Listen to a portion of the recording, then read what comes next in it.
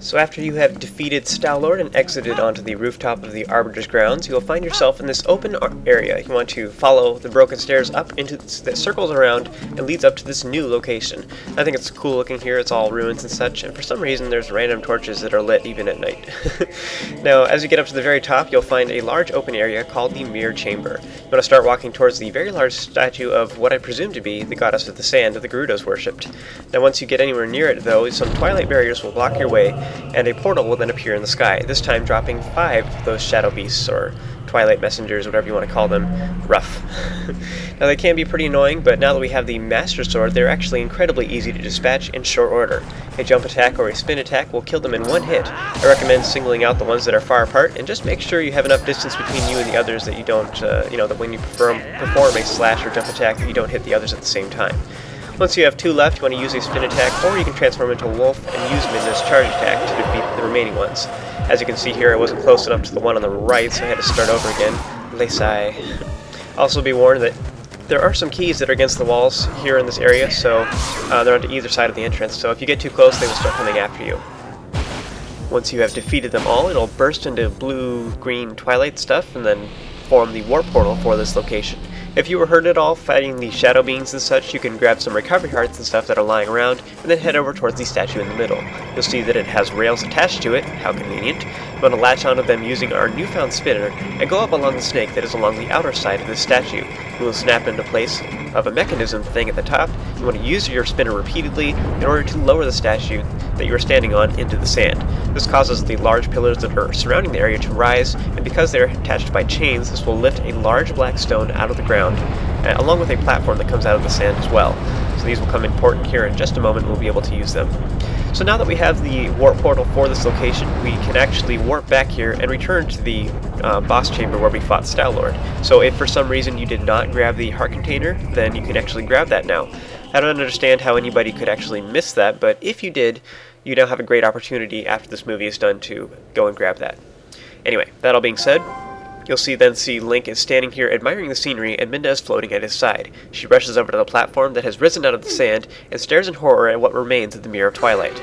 Well, poopy, like a big chunk of it is missing. That's no good. Was it destroyed? What happened to it?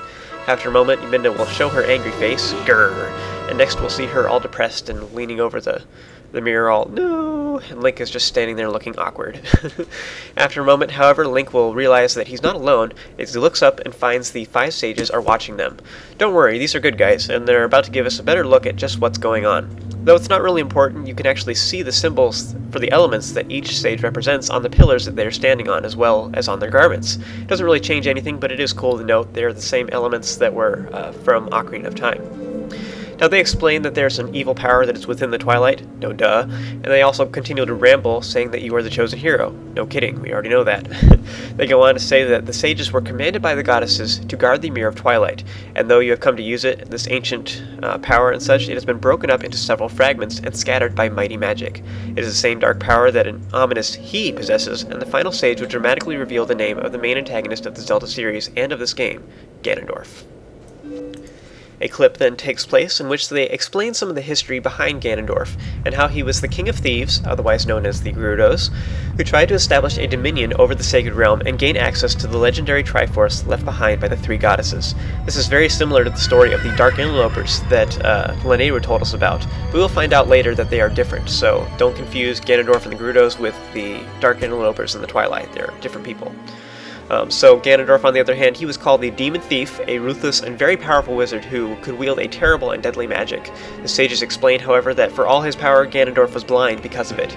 Yes, he was powerful and quick and full of anger and arrogance and such, but thus he exposed himself to danger heedlessly. He would go into situations, blatantly just being all powerful and laughing at everybody, and because of that, it was his weakness. This allowed them to subdue him and bring him to justice because he was blind to any danger to him. So this is the second blatant execution mentioned in Twilight Princess, the first being Queen Rutella, and which is, once again, a little bit different and intense for a Zelda game. They haven't really had executions in previous Zelda titles. Now, this is also the first Zelda title to have this particular sword in it, the Sword of the Sages, so it is yet to be mentioned in any other Zelda title, so it's kind of unknown what its intended purpose and uses are, unless its only use is to execute people, because this is the first time we've ever seen it. Now, although the sages intended to put an end to Ganondorf, he had gained access to the power chosen by the gods, the Triforce. So by doing so, this makes Ganondorf all that more difficult to defeat, and in some cases nearly impossible.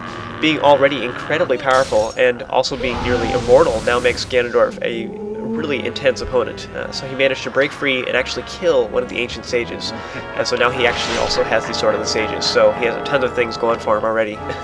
He's going to be really hard to defeat. So the others had to do something quick lest Ganondorf kill them all and rampage across Hyrule all over again, because they already barely managed to defeat him, or kind of defeat him anyway. So now they have to do something really quick. So they use the evil power of the Mirror of Twilight as a last resort to seal Ganondorf away within the land of the Twilight, previously known as the Dark Interlopers. So in the process, the Sword of the Sages gets sucked into the Twilight Realm as well, so that's lame. So this will seal Ganondorf away for a time, but as you can already tell, this is not going to be the last we're ever going to see of him.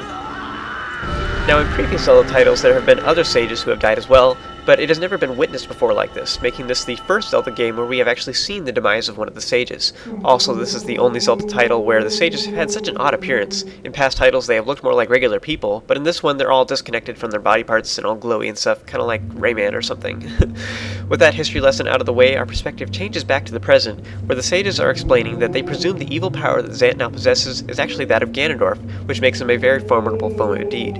Minda scolds them, saying that it doesn't matter where he got his power from at this point because it's too late to stop him. The sages say, however, that only the true ruler of the Twilight can break the Mirror of Twilight for good. This is because the mirror was probably created by the rulers of the Twilight, or rather the Dark Interlopers, in ancient times. Because of this, Zant can only break up the Mirror of Twilight into pieces and scatter them across Hyrule. Essentially, this means we have a few more dungeons before we can actually face Zant. The sages also vaguely know the locations of the missing shards in the Snowy Mountains, in the Hidden Grove, and one in the Heavens, whatever that means. They go on to say that Link is the only one who can gather and reassemble the Mirror of Twilight. However, they warn you that the pieces contain evil power. Because they were also forged by the Dark Interlopers, they are very similar to the Fused Shadow that we've been gathering earlier, meaning that they will corrupt anything near them just like the bosses of the first 3 temples we conquered. Now, that concludes this video, guys, and it also concludes this chapter. Speak with Minda and warp on over next to Castletown, and I will see you guys for the next video. Toodles!